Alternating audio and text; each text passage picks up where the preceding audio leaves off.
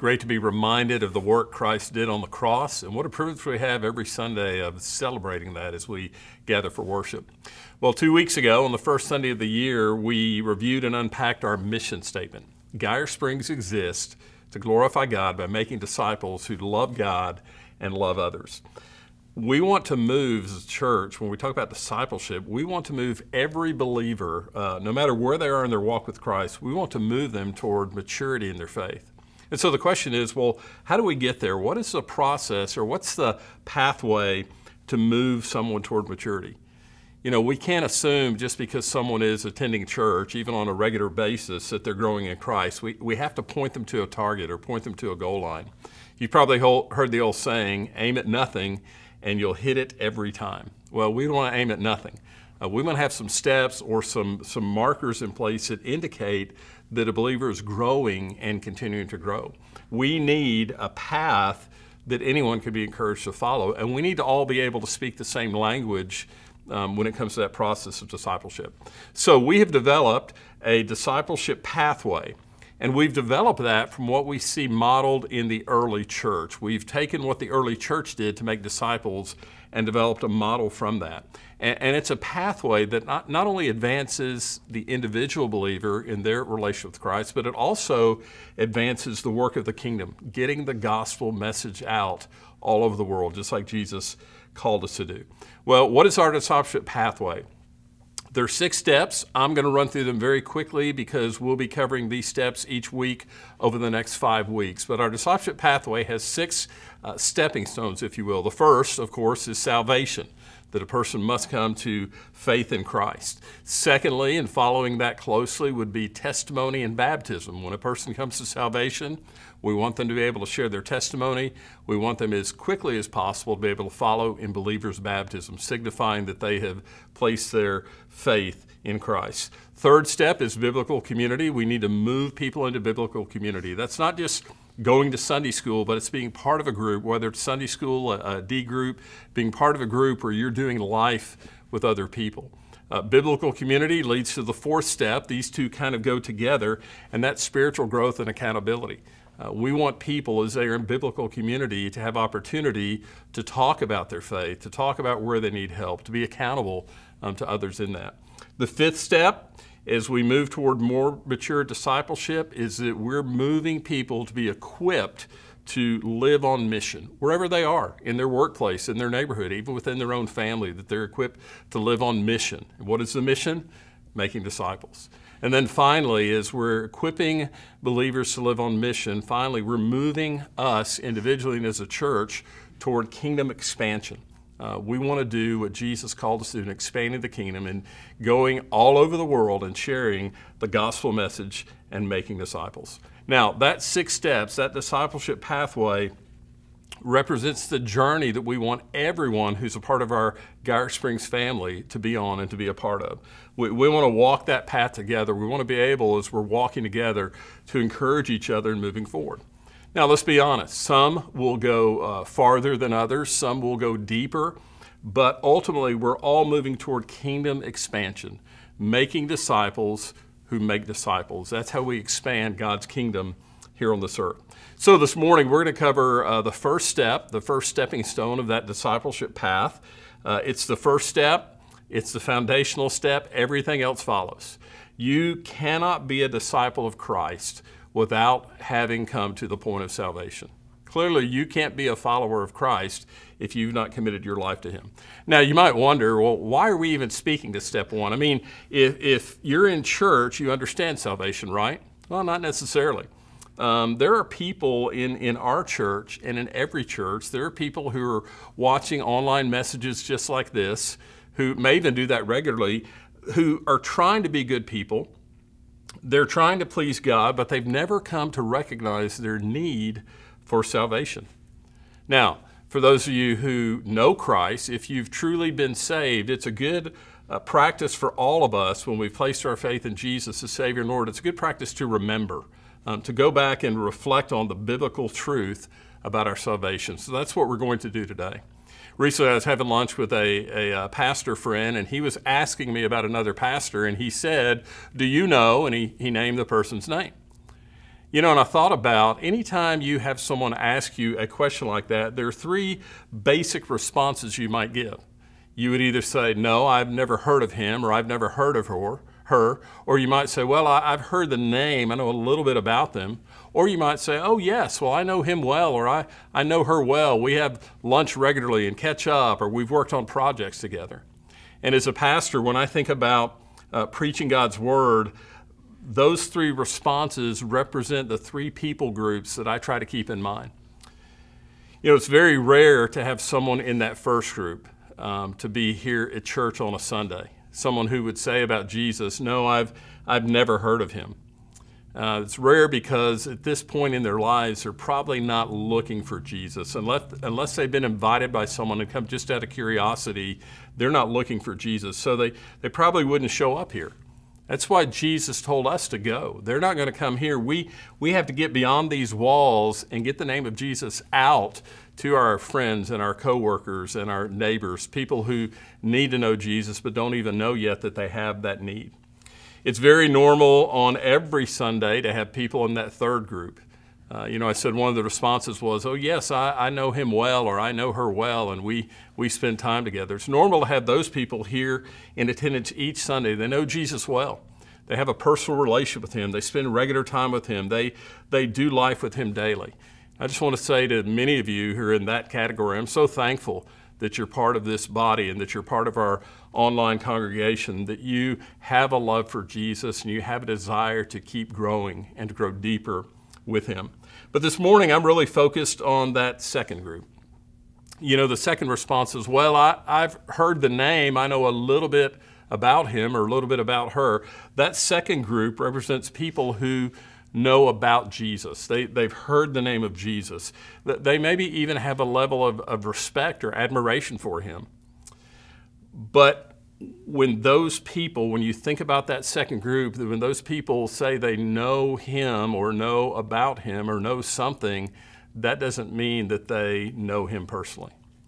And this morning, I want to tell you that when we as staff pastors, when we discuss or pray or try to figure out how to minister to these three groups of people, we have some designations or some names that we use. They're not derogatory by any means. They just help us know about whom we're talking, and they help us when we're discussing where people are in their spiritual journey.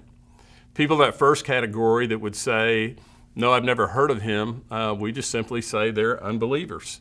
We know that they haven't come to the point yet where they have enough information to come to saving faith. So when we talk about unbelievers, obviously we're talking about what do we need to do to make Jesus known to them. We know we have to go to them with the message, that they're not coming to us.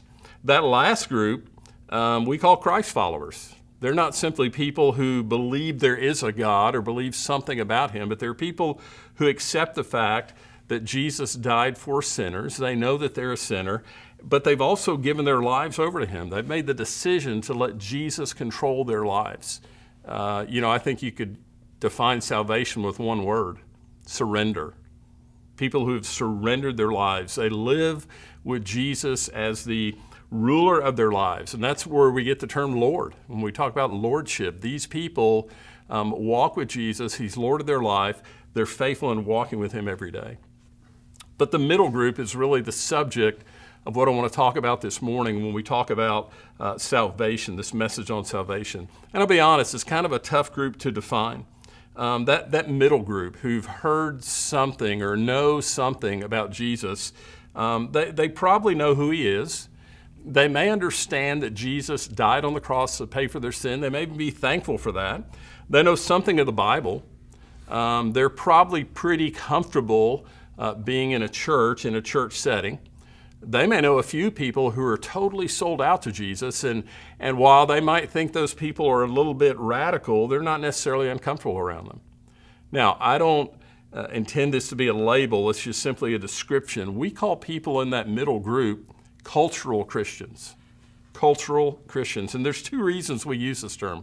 One is a cultural Christian has grown up in a culture or environment that has communicated to them that they're okay with God. That culture, that environment around them has told them, hey, if you're basically a good person and you do more good things than bad things, God's cool with you. You're fine with him. The second reason we use the term cultural Christian is a cultural Christian is typically very comfortable in the culture that they live in.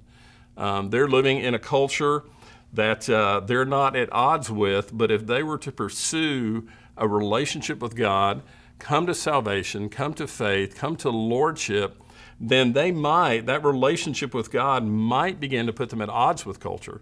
And they're certainly not ready for that. Now, let me say this, a cultural Christian is definitely not a bad person.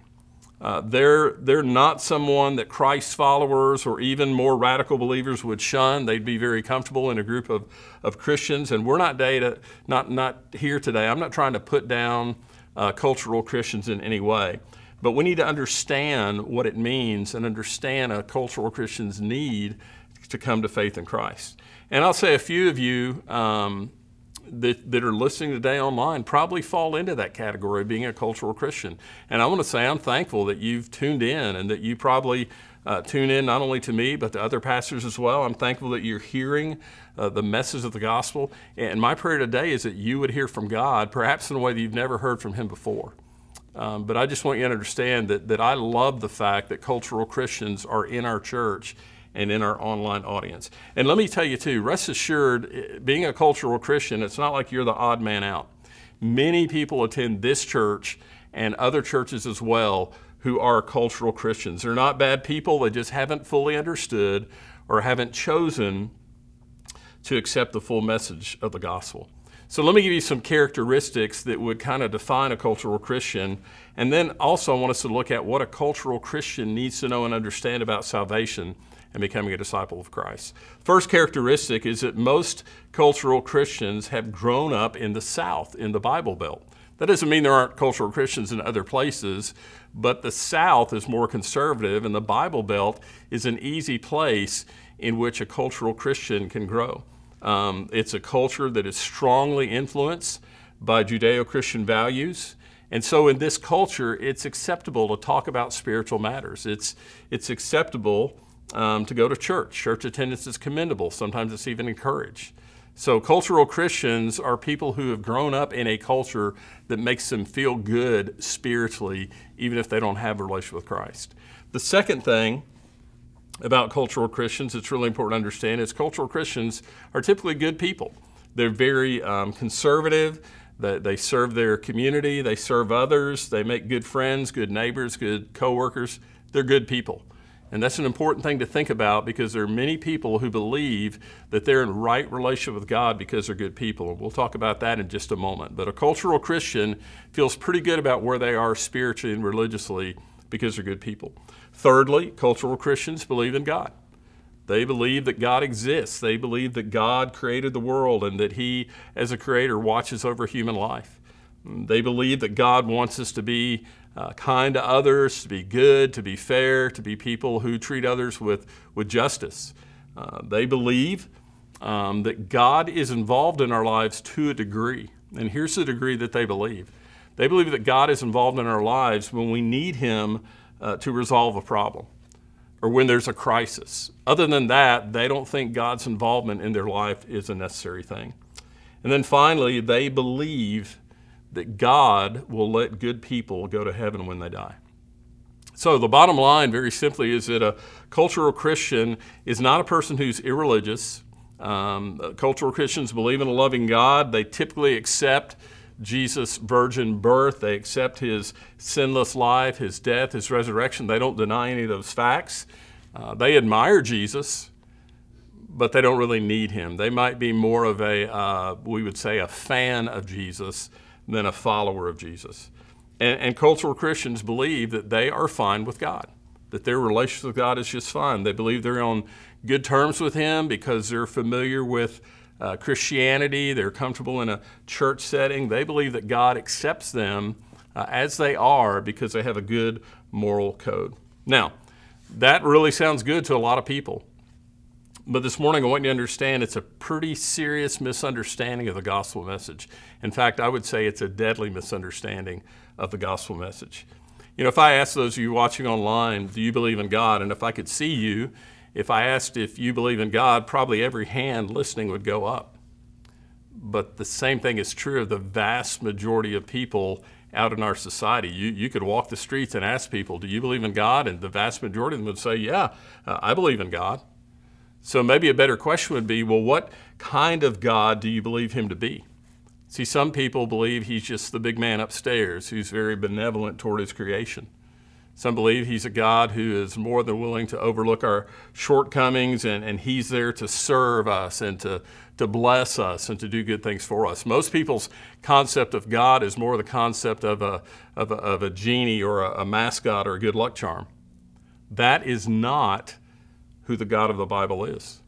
And part of the problem is the church. For far too long, preachers have focused so much on the love and mercy of God, and they've excluded referring to his holiness and his wrath. Preachers are afraid that if they preach a hard message, people might not come back because they think the church is judgmental or think the church is unloving. Well, I personally believe I'd rather them think that about me than recognize the lack of love I displayed in allowing them to spend eternity in hell. See, the Bible says that you and I, every one of us, need to believe in a holy God, and we need to fear a holy God. That's a proper understanding of the gospel. That understanding of the gospel starts with knowing that no one is good enough for God. You might say, well, I'm not an atheist, and I went to VBS as a kid.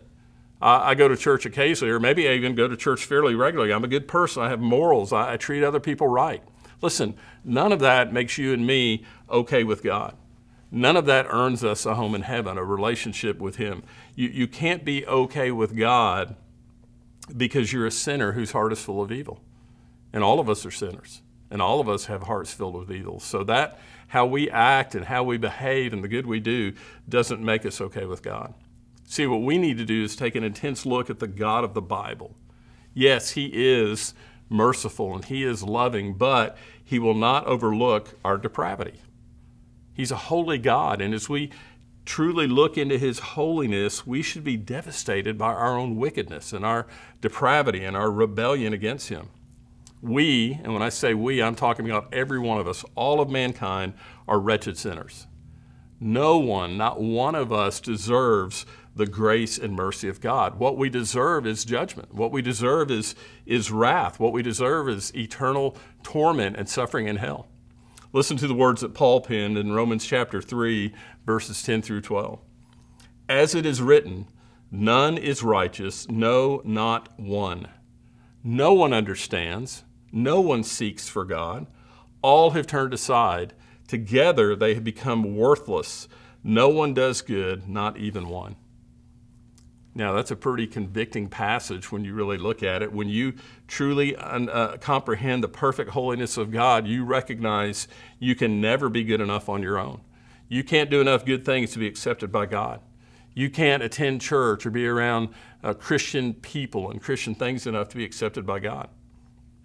Let me tell you, you can attend church every week, and some do, and still not be a true follower of Jesus. Now, I know when you tune in for a message, or when people come into the building, come to church for a message, they're hoping that they're going to hear a positive and encouraging word that leaves them feeling good and happy and loved. And those kind of messages are important.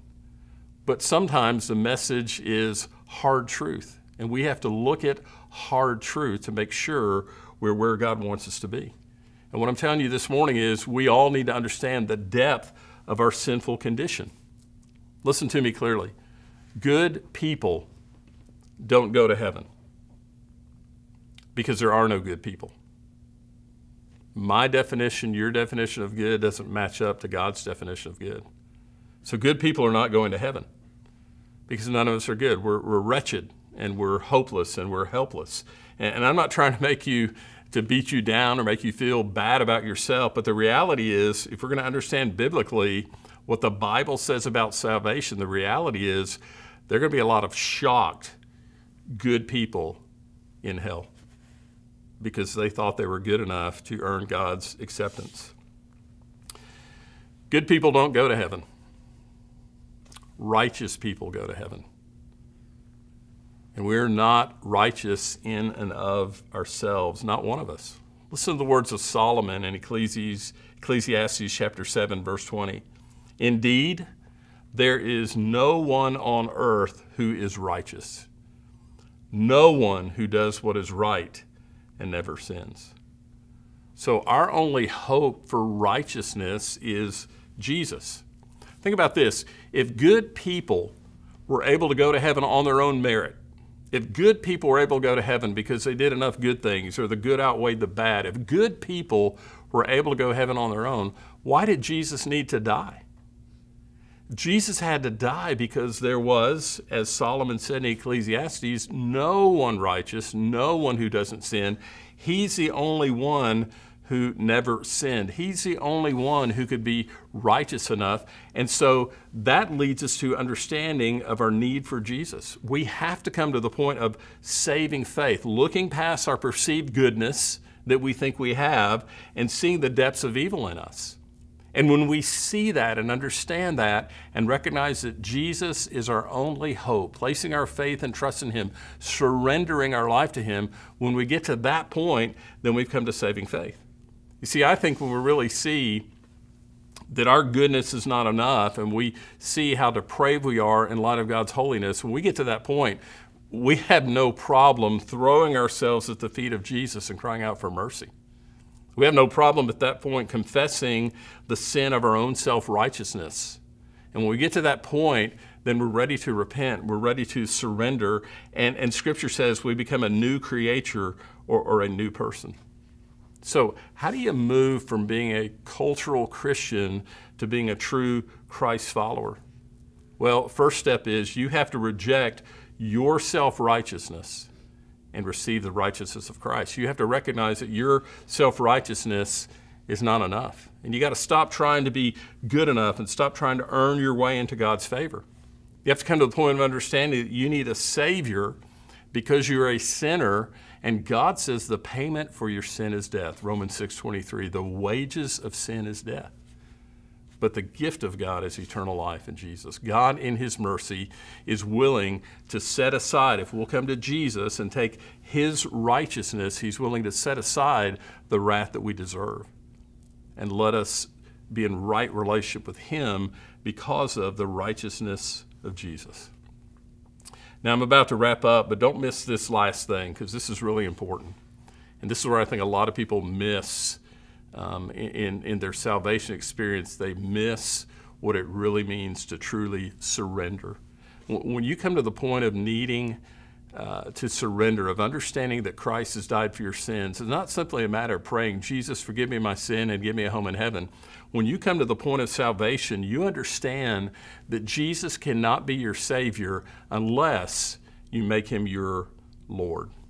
What I'm trying to say is you don't get to say, well, Jesus, would you forgive me my sin and give me a home in heaven, but for now, let me live life the way I want to live life. No, that's not salvation at all. That's not what the gospel message is about. That's not biblical. Jesus saves those who surrender themselves completely to Him. That's the point where salvation occurs. What do I mean by surrender? Well, when you surrender, if you think of two opposing armies, when one army or one people surrender to another, when you surrender, you give up your rights. And you pledge yourself in service to the one who conquered you. You pledge yourself in service to your master. That means you live to please Him. That means that you do what He says, that you obey. He calls the shots. He's in complete control. And that's what's important for us to understand about salvation today, is that it's not simply asking Christ to be your Savior and forgive your sin, but it's making Him Lord of your life. If you're a cultural Christian, you have to understand that you don't get to just ignore Him and call on Him when you're in a jam. You surrender all of your life to Him. You make Him Lord of life. Let me close with two short verses that I think make this very clear, and these are from Jesus' own words. In Matthew 7 and verse 21, Jesus said, "Not everyone who says to me, 'Lord, Lord,' will enter the kingdom of heaven, but the one who does the will of my Father who's in heaven." Jesus said, you might call me Lord, but what makes it very clear that I'm truly your Lord is when you do the will of my Father, when you obey. And then in Luke 6:46, Jesus made it even more clear. He said, "Why do you call me Lord and not do what I say?" The one who has truly come to saving faith, the one who's made Christ Savior and Lord of life, lives life for Christ, has completely surrendered to him. So there are many, Jesus would say, there are many who call him Lord, but there's no corresponding action or obedience. There's no evidence in their life. They call him Lord, but they continue in habitual sin.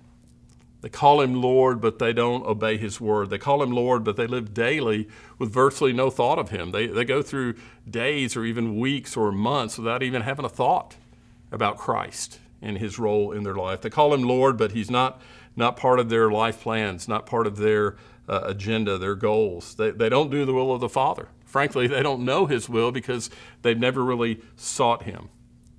They may be good people. They may be moral people. They may do a lot of religious things, but the reality is they're doing those things in their own power, and they're doing those good things to try to earn God's favor.